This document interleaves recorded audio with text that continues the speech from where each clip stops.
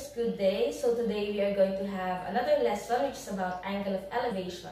But before that, let me give you the correct answers on the previous activity. So for the measure of this side, which is the adjacent side, that's 15.20 unit. And for the measure of angle B, that's 18.21 degrees. And the measure of angle A is 71.79 degrees. Thank you so much for everyone who answered the activity. Alright, so let us start the discussion about angle of elevation. So what is an angle of elevation?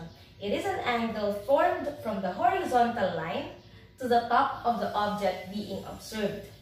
Okay, so for you to better understand, suppose this is an illustration of a tree.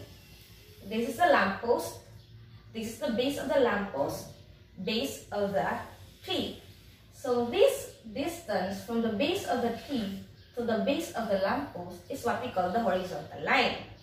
Now, if you are going to observe the angle formed from the base of the tree of the lamppost to the top of the tree, you are going to have first the line of sight. So what is the line of sight? The line of sight connects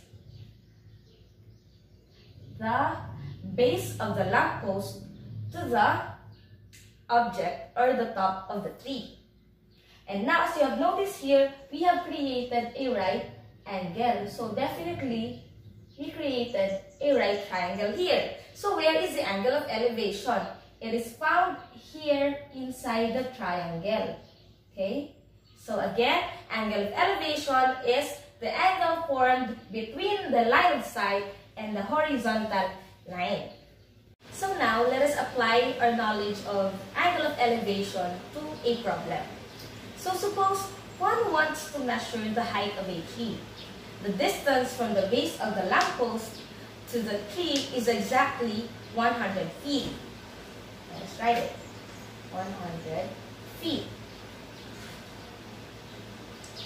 Now, the angle from the ground to the top of the tree is 42 degrees.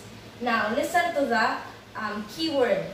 The angle from the ground to the top. So that means it is referring to the angle of elevation. Again, the angle of elevation is always from the ground up. So we can locate here the angle of elevation which measures 42 degrees.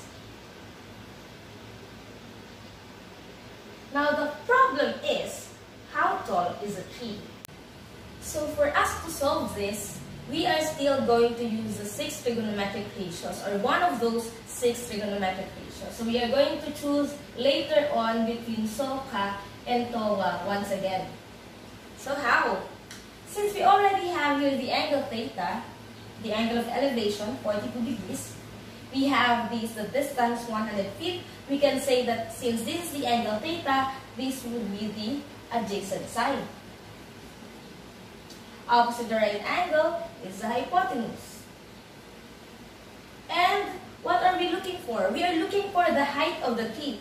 And it happened to be the opposite side. Opposite side. So solving right triangles, give the measure one angle and one side, we may now proceed. So given the adjacent side, which is 100 feet, and we are looking for the opposite side, which is the height of the tree, so that's A and O, we can simply say that we are going to use TOA.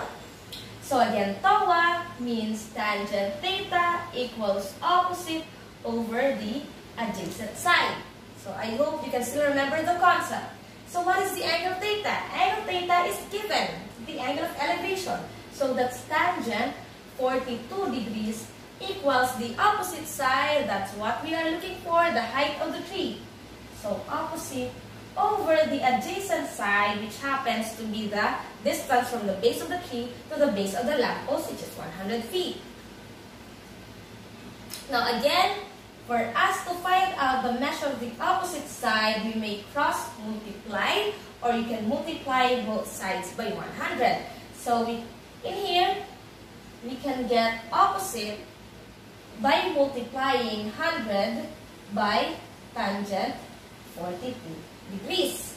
So, let's find out using your calculators. So that means 100 times tangent 42 degrees. You are going to get this? I hope you got the same answer. So that's the measure of the opposite side is 90.04. Do you need to use degree symbol?